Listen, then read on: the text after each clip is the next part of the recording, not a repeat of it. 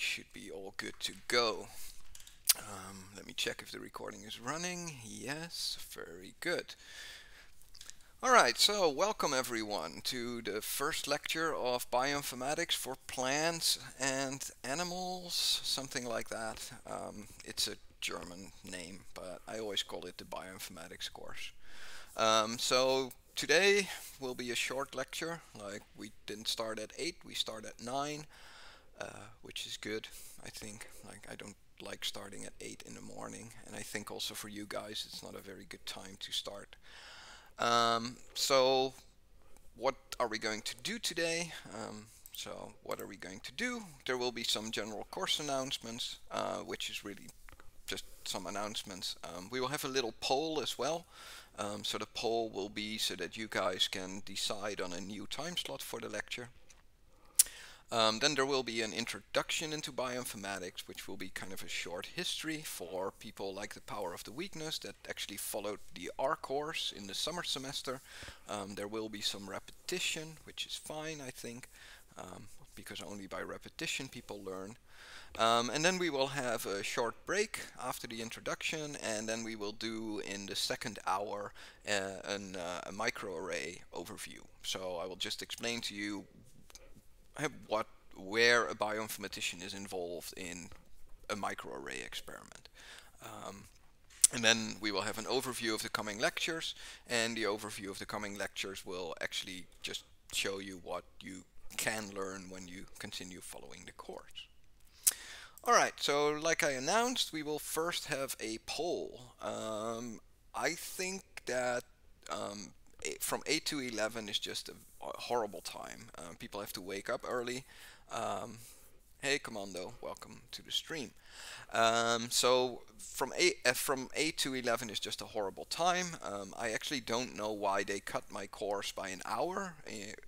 Normally we would have 4-hour lectures, but apparently when it went on to Agnes, people made it a 3-hour lecture. So but that's fine with me. 3 hours is long enough, and usually the slides will be only 2 hours, and then there will be like an hour for exercises so that we can have some exercises together. The way that I think we should do this is, since I have no one on the Zoom meeting, I can just ignore that altogether. So I would say just throw into the chat what is your preferred time slot, and I will just tabulate the votes, and then we will see which time slot is the best for everyone. So let's just throw in some times. Alright, so that's the first vote for 14 to 17. Alright, I'd vote for 10 to 13. 14 to 17, second vote. 1 to 13. Alright, good morning Sandra. 10 to 13. Salma 12 to 15. Commando 10 to 13. Alright, any more? You can do it, people. Like, there should be more people in the chat. Like, I'm registering 15 viewers at the moment, so but if you want to remain the silent majority, don't vote, then that's fine with me. So currently, if I'm tabulating well, we have 4 votes for the 10 to 13 slot. Misha doesn't really have an opinion. Okay. Alright, so then I think it is decided, and we will go for the 10 to 13 time slot, which is perfectly fine with me. Then at least I can have a sandwich. Power of the Weakness, easier than the US election. Alright, so there's one person who has a lecture until 12 o'clock. 12 o'clock in the morning on Thursdays. Yeah, well, we won't change the day. I think that that's a little bit too much, because then, unless everyone says like, oh, I'm free on like Tuesday, and then we can actually move it to Tuesday. Alright, the fish guys have lectures until 12 o'clock. Alright. I have a lecture as well. So 14 to. Alright, so if we just see, so now it gets interesting again. Like, and it never say that it's easier than the U.S. elections. It's actually turning out to be a little bit more difficult. So, if the people that voted for 10 to 13, like Power of the Weakness, Lydia, and for example, Commando, are you okay with moving it to the afternoon? So going to the 12 to 15 slot or going to the 14 to 17 slot?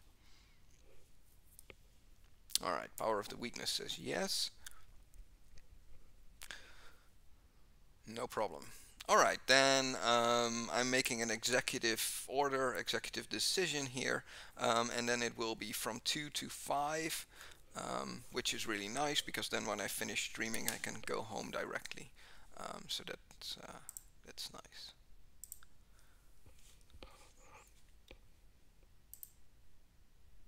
All right, yes, thank you all for the votes. Then 14 to 17 it is, and we'll keep it at that. Um, all right, good.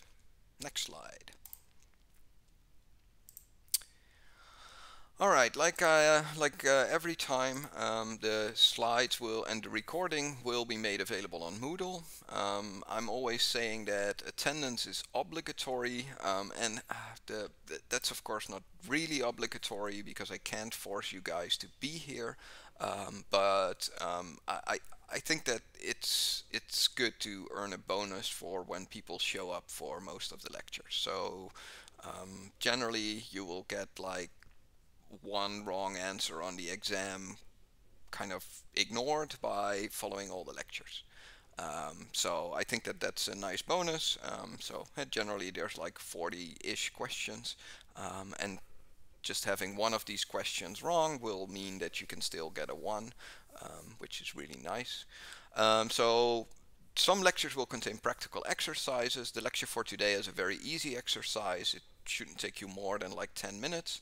But the other lectures will have much more practical exercises. And I'm still a little bit unsure on how I want to do that, because from my experience with the R course, people who don't do the lectures either drop out halfway or they fail the exam. So I'm very interested in people doing the assignments, so the practical exercises which belong to the lectures. So I might actually make quizzes on Moodle. So just have like a PDF with the assignments, and then on Moodle you have to answer like, or you have to fill in like 3 of the answers, and then after filling in 3 of the answers, you kind of unlock the rest of the lecture. I don't like gating stuff between like these things, so it might be that you just have to fill in like 3 out of 5 questions or the answers to 3 out of 5 questions on Moodle, and that not doing it is just that there's no penalty. Or I might decide that there might be a bonus. So if people do all the assignments, then you get a bonus. So instead of being allowed to have like a question on the exam ignored, or a wrong question on the exam ignored. But I think it's very important that people do the practical exercises. We're having practical exercises because it's kind of a practical course. I want people to learn something, and I want people to have like a new skill set when you're done. Because that's what bioinformatics is. It's just different skill sets. So, all right. So since we decided, and I think everything's clear here, so I'm not gonna hold attendance, but we will kind of write down who's in the lectures, and make sure that people who are following the lectures will get a bonus. All right, so a question then for you guys. What do you think is bioinformatics? Because bioinformatics is a massively broad... let me see. This is annoying because now the bottom part of the slide is not really visible. Let me move it a little bit. All right, good. So because bioinformatics is a really broad field, and there's many different bioinformatics fields. And I actually want to know from you guys more or less, what is your experience with bioinformatics? Have you done any bioinformatics before? For example, did you follow the R course? Because the R course itself is of course just a programming course. But hey, it's good that I get at least an idea of if people have some programming experience. If people, for example, know how to work with things like Ensemble. um, are there people who did like protein docking predictions or these kinds of things? So it would be nice if you could just throw into the chat any experience that you have or what you think bioinformatics is. Um, I really think that it helps me to kind of plan the next lectures. Like if everyone says, well, I know what DNA is, I know how to use Ensemble, I know how to automatically download sequences or these kinds of things, then we don't have to go into that in detail. So it helps me to kind of streamline the coming lectures, so that people kind of know, or so that I know what people know. It stays eerily quiet in chat, so no experience. Like I know that some of you guys problem solving on a biological level, statistical methods for biological data. So that's what you want to learn, or that's something that you already know how to do. Um,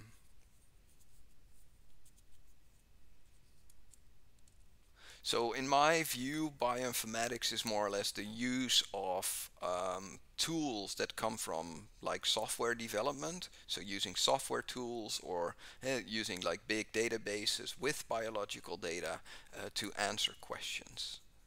All right, so you find that that's, yeah, no. I think that statistics is a big part, but it's not the only part. There's a lot of pieces of or there's a lot of fields in bioinformatics where statistics actually does not really play a role. For example, if I'm making video recordings of animals in a forest, then that is part of bioinformatics, right? I have, for example, 10 to 20 cameras, and I have to kind of use the 10 to 20 cameras, get the videos from there, and then have like a software program which kind of analyzes which animals are in the forest. All right, so someone already has some experience with R and statistical methods. So the thing that I usually see is that when you ask people what does a bioinformatician do, then people think that bioinformaticians are always like this gorilla and just using a computer. And of course, not every biologist that uses a computer is a bioinformatician, just like every bioinformatician is not directly a biologist. Um, all right. Atul Bey participated in the R course. Bit of experience with R. I want to learn to get information from Ensemble. Okay, so that's good. I will write that down. Get info from Ensemble. And then you probably want to get that in R, right? Because, all right, can R, and I'm learning Python. That's really, really good. I think Python is a very, very strong second language to learn besides R. And so, for coming back to the slide, what does a bioinformatician do? Well, a bioinformatician is always sitting behind a computer, like this nice photo of me sitting behind my old setup. So there is a big computer component in bioinformatics, but there are fields of bioinformatics where you don't necessarily use a computer. Coming up with new algorithms or coming up with new ways to analyze data can be done on paper, and a lot of these things can be done beforehand, before you even touch your computer. So a couple of other slides. Like I said, bioinformatics is a very broad field, and I'm really interested in what you guys want to learn. So if you have, for example, a project that you're currently working on, and for example, I'm doing microRNA discovery, then of course we can have a lecture about that. If you're saying I'm working on protein-protein interactions, we can have a specific lecture about that. So hey, you don't have to come up with this now, but if you come up with a topic where you think like, oh, this would be a really nice topic to have a lecture about. All right, Scarita, I work with DNA sequences mainly, but not much with proteins. All right, so do you want to have a lecture then that's more about proteins and how to work with things like protein sequences? Because we can kind of accommodate that, right? And that's the idea behind the course. Is since we're streaming it and we're doing it live, then we can just talk about the things. All right, Verwendung for Züchtung. That's a very good one. So the usage of bioinformatics in breeding, and that's also what the course is about mainly. So we will do that. There's already a lecture about QTL mapping, so how to associate parts of the genome with, for example, traits that are important for um, well, for example, in the milk industry, like milk production, or when you're thinking about plants, to make plants more resistant to pests or to make them yield more crops. So there is already a big breeding component in that, but I will write it down. So breeding, and I will definitely make sure that we get a little bit more focus then on the breeding part. Um, so good. Scorita answered. We also want to do something about proteins. There's already a lecture about proteins, but I will make it a little bit more applied, and I will make sure then that the protein lecture kind of couples back to the DNA lecture. So that because both are sequences, so many of the tools that you're using many of the tools that you use for DNA sequence analysis, you can use very similar tools for protein sequence analysis as well. Of course, the nice thing about proteins is that you have to deal with things like 3D structure of proteins as well, which is not very obvious if you just look at the primary sequence. And when you analyze DNA, we generally don't care about the 3D structure unless there's very weird things going on. But generally we assume that if you talk about DNA, you're talking about a double helix. But in proteins, it's of course not the case because proteins can take all kinds of shapes and forms, and that's interesting and very important as well for the function of proteins. All right, so we have a couple of topics. I will go through the list of topics that I had set up at the end of the lecture. Those are all old lectures, and of course we can always change something when we want to do that. All right, so definition, more formal definition of bioinformatics. I just got this from Wikipedia, which is of course not the best source of information, but if you're just looking for like a general idea of what is what, then Wikipedia tends to be a very, very good tool. So I will just read it. So bioinformatics is an interdisciplinary field. So that means that it connects things like biology with computer science, or it connects things like proteomics with AI. So in bioinformatics, there's a big interdisciplinary component. Bioinformaticians generally have either a bachelor with two minors, so a bachelor with a major on biology and a minor on, for example, computer science.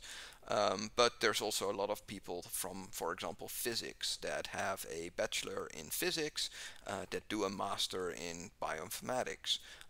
Which is because physicists generally are very good programmers, or at least they get taught how to program during their physics lectures. They tend to end up in bioinformatics because physics is a really hard field to make a name for yourself, while bioinformatics is generally considered to be a little bit easier. The nice thing about bioinformatics is that you don't have to be the best programmer in the world to be a very good bioinformatician, and you don't have to be the best biologist in the world. And you just have to be able to kind of connect these two fields together and know how to talk to computer scientists on the one hand and talk to biologists on the other hand. So you're kind of an intermediate between fields like biology, mathematics, engineering, statistics. So. Yeah, but the most important part is that you use tools that are developed in computer science to answer biological questions. And one of the core things in bioinformatics is that you're generally dealing with a tremendous amount of data. Like when we're talking about bioinformatic analysis, we generally talk about data sets which are not easily analyzed in things like Microsoft Excel, or other tools like GraphPad, which is a nice tool in itself, but it's just a way to make graphs. And just like Excel is a good way of storing some intermediate data, but not a very good way to do like massive pipelines where you analyze sequencing data. Although you could, but it's generally not advised to do that. So some definitions, so just that you guys know what I'm talking about. When I'm saying the word algorithm, I generally mean like a cooking recipe that you can follow to answer a certain question. In the bioinformatics course, in the R programming course that we had in the summer semester, we have a much broader definition, but I think this definition is sufficient for when we're talking about bioinformatics. So we have something called data, which is a set of values of qualitative or quantitative variables. And so that means things like, so we'll go into more detail about the definitions in other lectures, but qualitative means that you are ascribing a quality to something, like this tastes good or this tastes bad, this smells good, this smells bad. And quantitative is something that you can measure. For example, color of things, or the weight of a mouse, or the amount of yield that you get from a certain crop.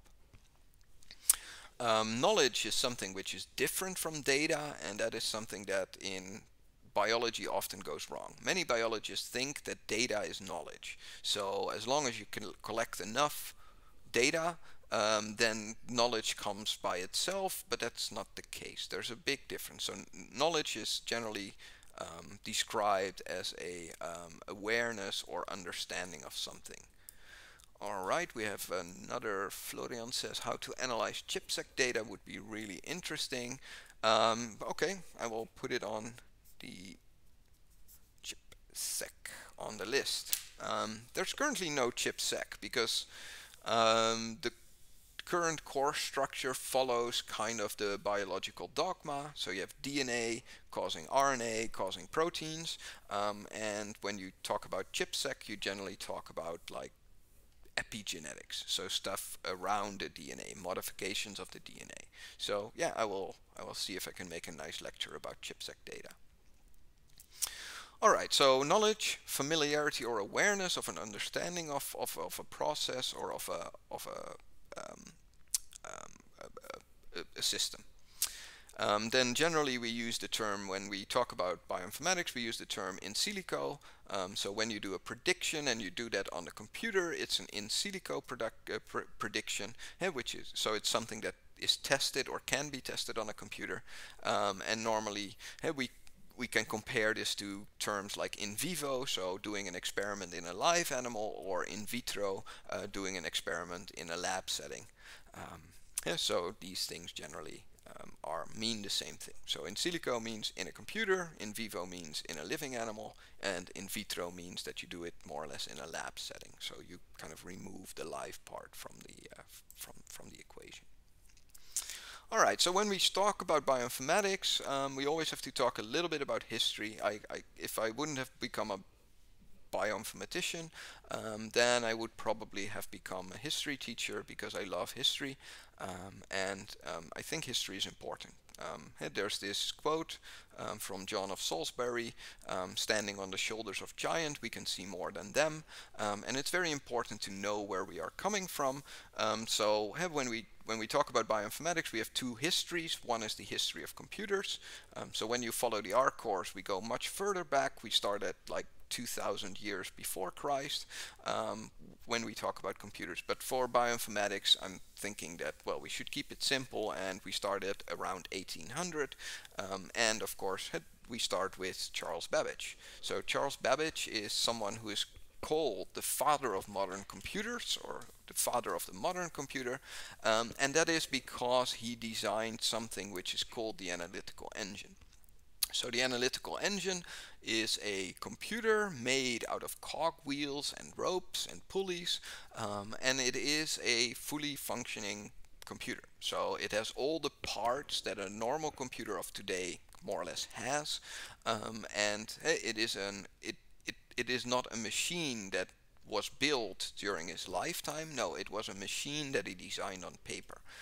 So it's just a theoretical machine, but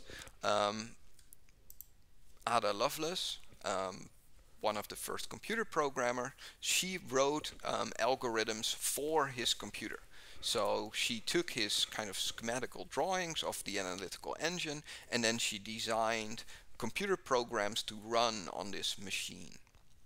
One of the nice things is that she is considered to be the first computer programmer in the world, and she also designed the first algorithms, and she's also the inventor of recursive algorithms. So recursive algorithms are more or less algorithms which call themselves. So here we will have a lecture about recursion, or not so much about recursion, but recursion will pop up. And recursion is a very efficient way of solving questions. So for people that follow the R course, they already had more or less a recursion lecture. And we will have, or I will point out during the coming lectures where recursion can really help us speed up things compared to just using standard iterative loops. Of course, the third person that you have to mention when you talk about the history of computers is Alan Turing. So Alan Turing is more of a common day figure, but he is the father of theoretical computer science. So theoretical computer science is the science of what you can compute and what you can't compute. And this is very abstract in a way, but to make it more physical, he developed something like a Turing machine. And again, a Turing machine, like the analytical engine, is not a real machine. It doesn't exist in real life because you need an infinite tape for it. And of course, infinity doesn't exist in the world. But by using this Turing machine, we can reason about what things we can compute and which things we cannot compute. So Alan Turing, I think he's mostly known for cracking the Enigma machine during the Second World War, but in computer science this is just one of his minor accomplishments. His major accomplishment is the invention of the Turing machine. So this machine which allows us to reason about, can we compute this, or are we not able to compute this? And of course there are questions which you are never able to compute, like what is the meaning of life, the universe and everything is one of these questions which of course is incomputable because it's not a very well defined question. So if we go and show you these things, the analytical engine is on the left side. This is a replica made in the 1990s. So in the time when Charles Babbage was living, they were not able to make this machine because of the fact that they didn't have these nice fancy CNC machines. So the quality of iron was not like the quality of iron and steel that we have today. So it was very difficult for them to cut cog wheels that were small enough to fit in this machine. And on the right side we see kind of a Turing machine. So a Turing machine is a very simple machine which has a head which reads numbers on a tape, and it has a memory to recall some of these numbers, and it has a kind of programmable component where based on the input which you read on the tape you can do certain computations which are pre-programmed into the machine. But both of these machines are more or less theoretical machines. So the analytical engine was built, but only like 200 years after after Babbage, and it turns out that it actually works. So if you build one physically, then it works, and you can use the old algorithms that Ada Lovelace made to run on this machine and get an answer. And the Turing machine, of course, an infinite tape is not possible, but there are very nice simulations online where you can simulate a Turing machine, and that will allow you to reason about what you can compute and what you cannot compute. All right, so then when we talk about the first real computer, there's a little bit of a disagreement. So if you ask Americans who made the first computer, the Americans will say, well, that is the ENIAC. But if you ask anyone else in the world, then they should give you the correct answer. And the correct answer is that the first computer was built by Konrad Zuse in 1941. So he is the inventor of the first working, programmable, fully automated digital computer. So you can see here Konrad Zuse, and you can see the Z3, the replica in the Museum of München. And this machine was built to study wing flutter. So wing flutter is the process at when you fly very, very fast with an airplane and you reach the speed of sound, then your wings start flapping if you use standard wings, which they used slightly before and in the Second World War. They designed this machine to specifically be able to design like jet fighters, which would be able to go faster than the speed of sound.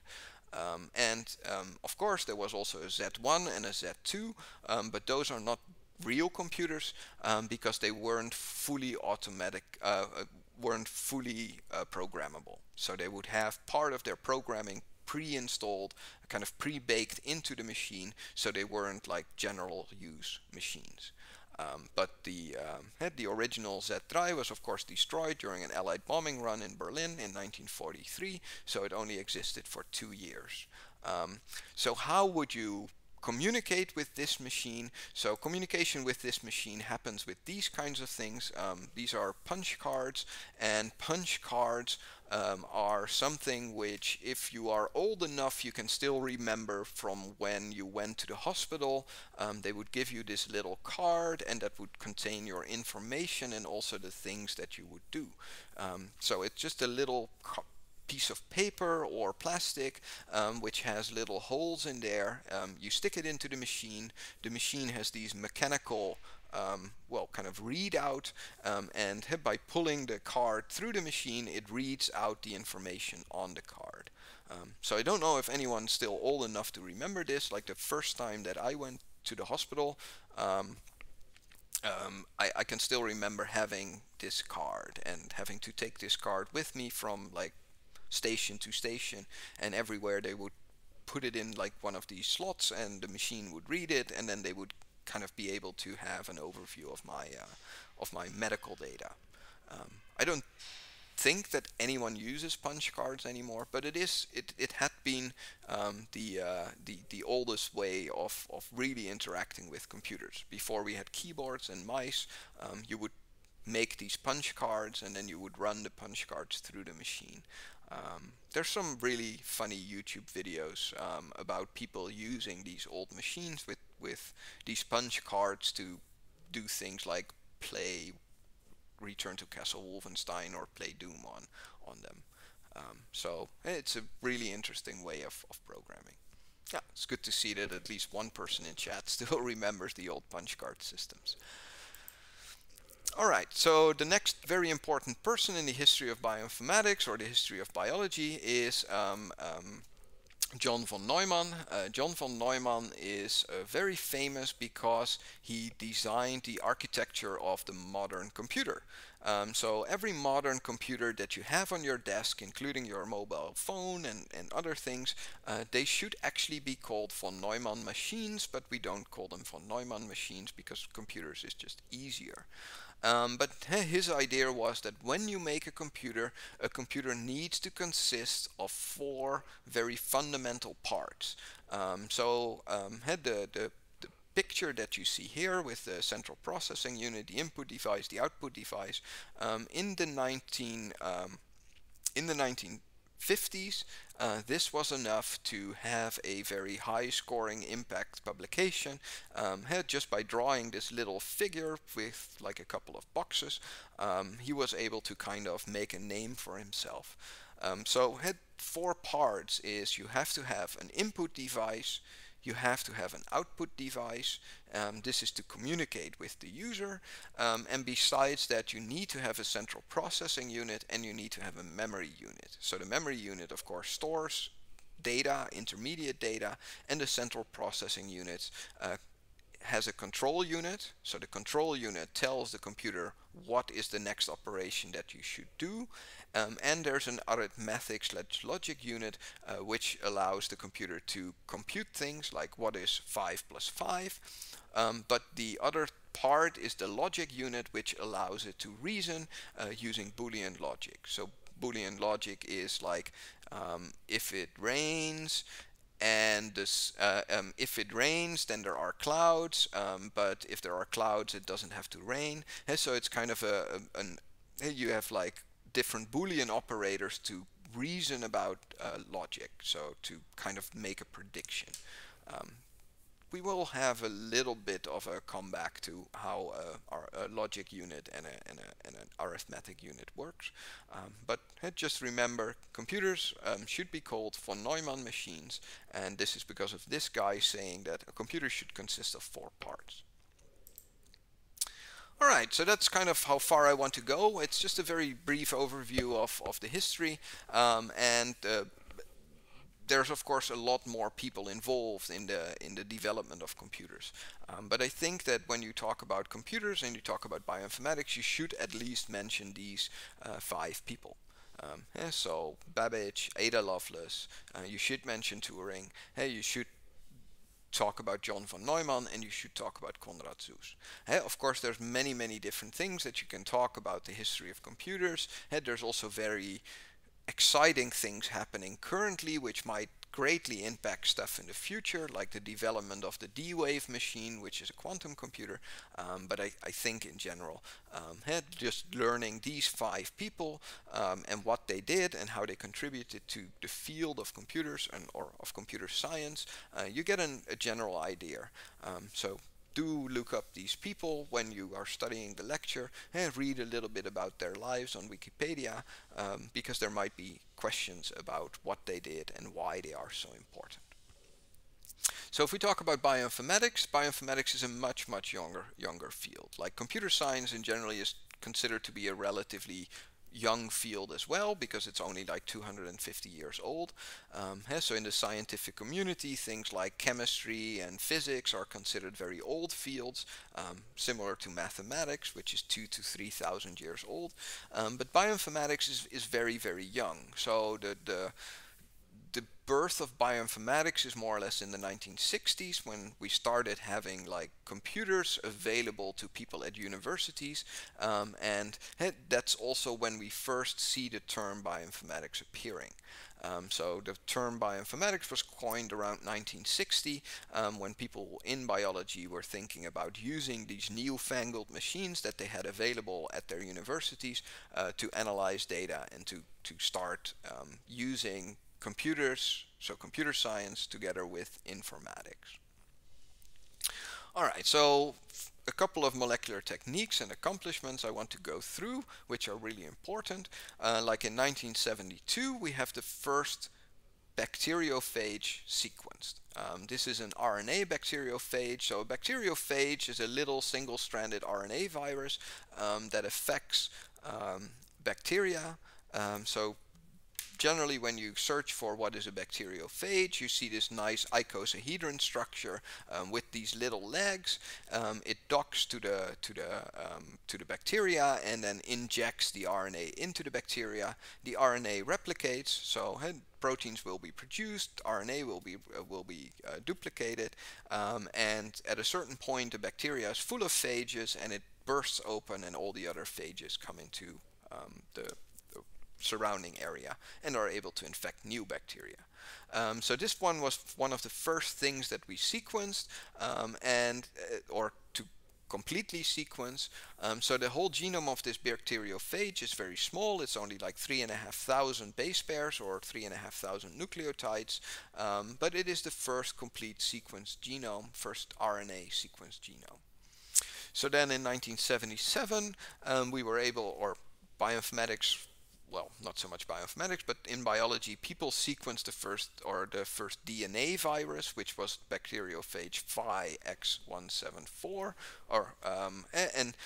this is the first sequenced DNA genome. It's around 5,500 nucleotides long, and this one is very interesting because it is still used every day all across the world as a positive control during sequencing experiments. So if you have like a big Illumina X10 sequencer which can sequence like 10 humans a day, then still the positive control is this little bacterial phage which was first sequenced in 1977. Which I always think is interesting that people 50 years after sequencing it, they still use the DNA of this phage as a positive spike in for doing sequencing analysis.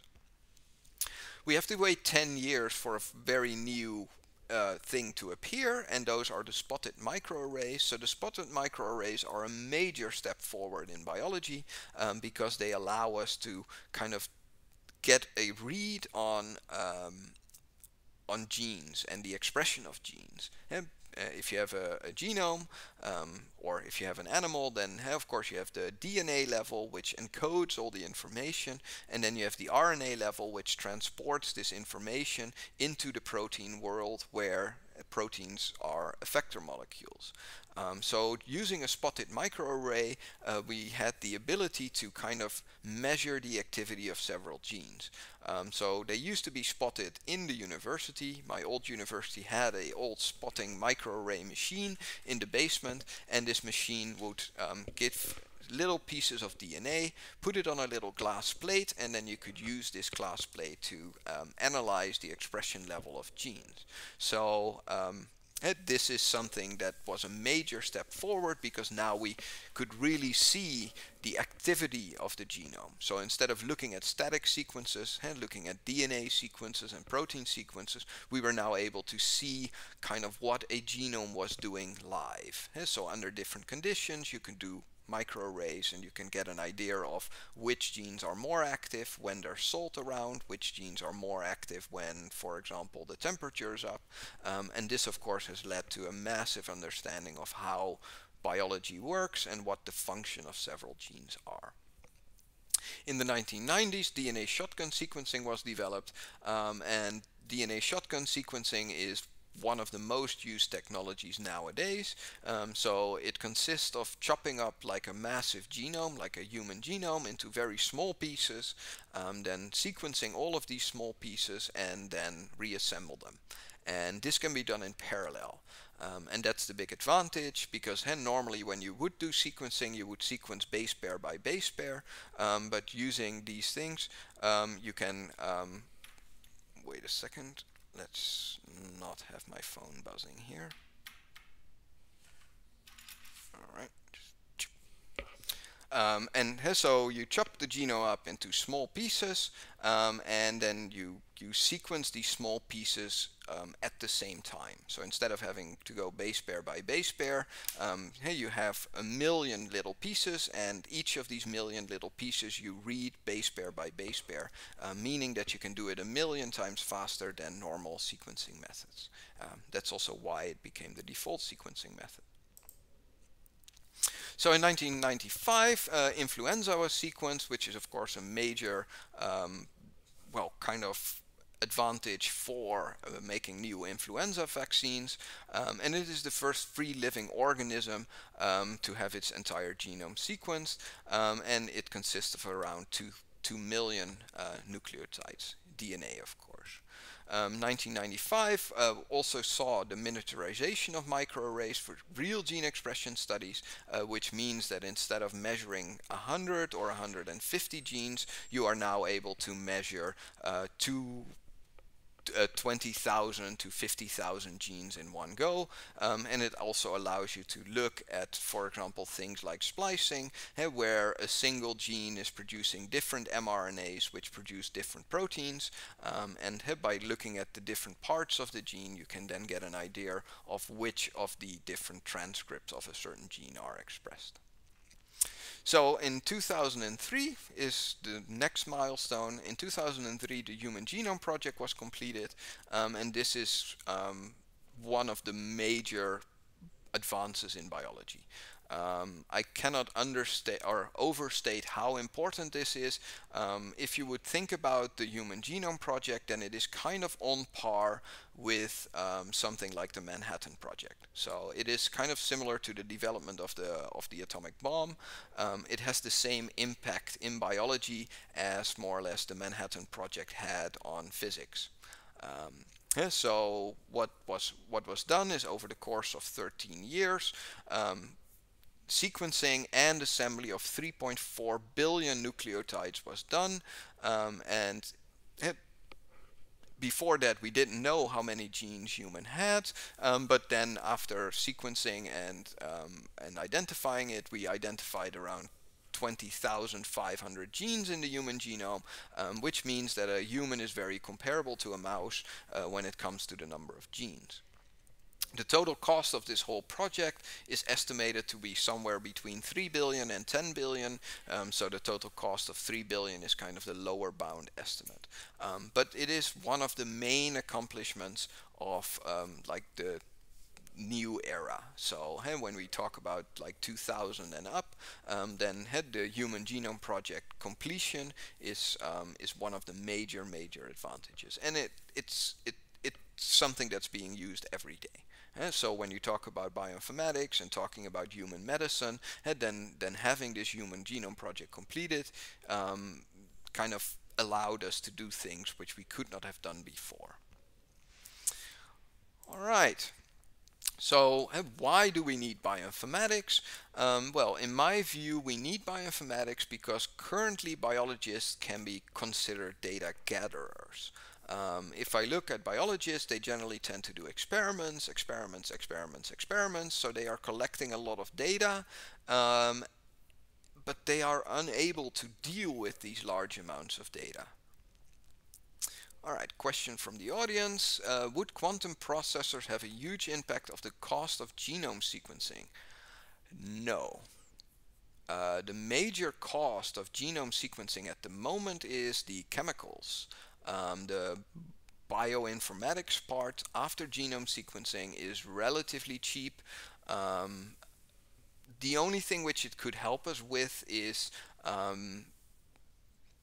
processing the amount of data more efficiently, but that won't really change the cost, because the major cost of sequencing is the chemicals that you need, and I think that's around 80 to 85% of the cost, while the computer part, right, the machine itself is very expensive, but it lasts for dozens of years, so you can spread out the cost of the machine over many different sequencing runs. So I really think that quantum processors would not really help the cost of sequencing. It would help with the speed, it would probably help with the accuracy, but it would not really impact the cost. And cost of sequencing currently is already very low. If you want to get yourself sequenced, you can do that probably for like 200 to 250 euros currently, which is a steal if you want to get all of your genome done, right? If you think about things like Ancestry.com or 23andMe, they offer you to snip chip your genome, which is measuring variations, so generally like 200,000 or 500,000 variations across the genome, but you can have your whole genome sequenced for more or less twice or 3 times that cost, and then you have all the base pairs, so all 2.6 billion base pairs, which is more information, but things like structural variations and stuff also come into play then. So, like I said, biologists currently are data gatherers. So they collect a lot of data. Like there's many biologists that say, oh, I want to do genome sequencing, and then we're going to do microarrays to do gene expression analysis in 5 different conditions, and we are using like 6 different species.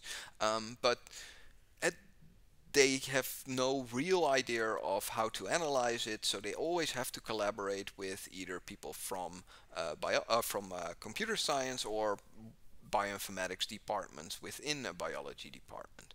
And so large amounts of biological data are collected, and then I'm thinking about things like DNA sequencing or RNA sequencing, expression analysis. Nowadays, when you talk about proteomics, it's also possible to measure well, thousands of proteins at the same time. When you think about metabolomics, so the stuff which is not proteins, not RNA, and not DNA, but still part of the cellular structure, then we are also able to automatically measure like thousands of metabolites in a single run. And of course, we nowadays have automated phenotyping. And so that means, for example, that if I'm a plant scientist, then I have like a conveyor belt. I put my plant on the conveyor belt, and the plant is scanned using cameras. Other things of the plants are automatically determined, like the size of the leaves, the size of the plant, and all of these things are automatically captured and just dumped into a massive database. And so we're talking about like gigabytes of data being collected from a single sample, which means that when you are analyzing 1,000 plants, you end up with a couple of terabytes of data. And generally, when you are a normal biologist, you're not able to deal with having hard drives and hard drives full of data being thrown on your desk. So you need to have tools, and you need to have skills to kind of analyze all of this data and to go from the data on the one part to the knowledge, which is kind of what we want, because in the end it's about pushing knowledge forward. So why do we need bioinformatics? Well, since there's a lot of automation in biological research, I always say, like, if you're studying biology now and you want to work in a lab, then probably that job will end in around 20 years. There's so much robotization going on in big pharmaceutical companies and also biology companies. If I think about major breeding companies like Keygene, there's not that many people in the lab anymore. 90% of the research in these big companies is already done by robots. So if your major skill is I'm very good at pipetting, then that is a skill which is still useful, but probably in 20 years this skill will be completely non-useful, because robots will just be much better, much more precise, and much more reliable than a human can ever be. We need also bioinformatics to distribute all of this data via the internet, which is getting to be a bigger and a bigger problem. Nowadays, when you have like large-scale sequencing done in China, they will send you hard drives. They won't give you an FTP site where you can download the data. They don't transmit this data over the internet because the data is just too big. And that is something that is an active field of research in bioinformatics, is how do we prepare and change the internet in such a way that we can transmit this massive amount of data over the internet instead of having to send hard drives around. So that's a big issue. One of the other things which is really useful is that computing power is getting fast and cheap, very cheap at the moment. So you can get like a 48 core machine with terabytes of memory for less than 10,000 euros. And so there's a lot of computing power available. And then people always point to Moore's law, and Moore's law says that computer speed doubles every 18 months. But this is not true anymore. In the last couple of years, companies like Intel and AMD have said that Moore's law is not holdable anymore. One of the other laws that exist is the law of sequencing, and that shows a more than exponential growth. So we are able to sequence more today than we were to sequence in the entire like 5 years before that. So there's a more than exponential growth in the amount of sequencing done, while computer power only exponentially doubles every 18 months, meaning that with time progressing, we are less able to analyze all of the data coming out of sequencing, just because computers are not evolving fast enough compared to sequencing technology. So again, there, coming back to Testosaurus, his question is, quantum processors there would help a lot to kind of catch up with this battle between sequencing on the one hand and analysis of sequencing data on the other hand, where the analysis part is lagging behind more and more when time continues. So I've talked a lot about sequence, and sequence is the origin of modern bioinformatics. So bioinformatics, sequence is the fundamental data type. As is in programming, the fundamental data type of programming is the integer or the float or the pointer. In bioinformatics, we always start with the sequence. The sequence is where we kind of hang everything on. So it is the entry point for many in silico studies, is just getting the sequence of the animal that you're interested in. And this is, of course, because the sequence is the thing that drives everything else. The DNA sequence that you have determines which RNAs you can produce, which determine which proteins you can produce in the end. So that's why DNA, RNA, and protein sequences are kind of fundamental to any analysis that you do in bioinformatics. And of course, whole genome shotgun sequencing means that sequence alignment is the fundamental algorithm. So comparing sequences and saying these sequences are similar to each other or these sequences are different from each other, and that is kind of what bioinformatics does in a way. And so sequence alignment is one of the major fundamental algorithms, and we will have a whole lecture about sequence alignment and how it is done and what are the drawbacks and what are the advantages of some of the algorithms used there. Alright, so I'm looking at the clock. We're at 55 minutes, and I know that I have to stop the recording at around 60 minutes, otherwise it will be too big for Moodle. So, what is a DNA sequence? Let's get a couple more slides done before we take a little break. So what is a DNA sequence? So for me, a DNA sequence is an electropherogram. When I started, this was the way that we looked at sequencing. Of course, we already had whole genome sequencing, but if when I started off and I sent something in for sequencing, then this is more or less what I got back. So what I got back was like this profile where on the one axis you have the intensity of a certain color, and on the other axis you have the genome sequence.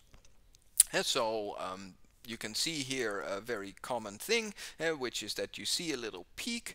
So this means that there was binding of the C allele, meaning that the original sequence here had a G, and on the opposite you see that. So DNA sequencing when I started off was being done, and you still get these things. If you do an experiment and you have a little piece of DNA after you did your PCR reaction and you want to send it in for sequencing, then many things are still sequenced using electropherograms. So you just get one of these pictures back, and then in this picture you can see, oh, okay, so this had to be a G, an A, a T, an A, and that is how you read a sequence. And of course, the height of these peaks also determines more or less the confidence that you have, there's many drawbacks here as well, but still the whole genome massive parallel sequencing still uses colors and optics to determine what the sequence of DNA is. So it's still very relevant. It's not as relevant as it used to be in 2010 when I started, but it's still the way to look at DNA sequences and to look at quality of sequencing results. Alright, so since 1982 there's something called GenBank, and GenBank is kind of the place to store sequence data. So just as a little comparison, in December 1982 we had 606 DNA sequences stored, and the total storage in GenBank was around 680,000 base pairs. If we look at GenBank now, so the last statistics from October 2020 is that we have around 219 million sequences stored there, with a total of, well, I'm not even able to say this number, but it's like 700,000 million base pairs, which is just an insane amount of sequencing data. It just thinking about how much this is, if you look at a megabyte, so a megabyte is 1 million, so that would mean that this is then a gigabyte, so that if you would be able to store base pairs into a single byte, which you can't because you actually need 8 bytes for them, and then you at least need a full hard drive to at least store all the data from GenBank, which doesn't seem like a lot, but you have to remember that all of these base pairs also come with things like quality scores, and they come with annotation, so all of this data needs to be stored. And this is really like one of these numbers which is growing exponentially. If you want to see the curve or you want to have more information, then you can click on the link there and see how this exponential curve grows since 1982 up until 2020. And it's really a big wave. And hey, if you then plot Moore's law or the speed of a computer core, you can see that this is growing much, much faster than the average speed of a CPU, which is used to analyze this data. So just an overview of which species are in GenBank. So we have humans, mouse, rats and cows, and those are the main species in GenBank. And of course, this data, all of these base pairs that we have stored, they mean nothing if you do not have annotation. If you do not have like knowledge projected on DNA sequences are more or less useless. But it's just a little overview. But of course, humans and mice are the most important animals, closely followed by rats and cows. Rats because they are very much used in medicine research, and of course cows because they are one of the main species that is used in agriculture. Also ZMAs and Suscrova. So Suscrova are pigs. They are very important species for our production systems. So they have a big part of their sequences targeting these species. Alright, so I'm going to stop the recording and take a little break. We're not exactly at the point where I expect it to be, so we're a little behind, but I think we can catch up in the second hour. Are there any questions so far? Then just throw them in the chat and I will answer them when I get back. And in the meantime, you guys can enjoy the first break kind of slideshow that I have for you guys. So I will be back in like 10 to 15 minutes.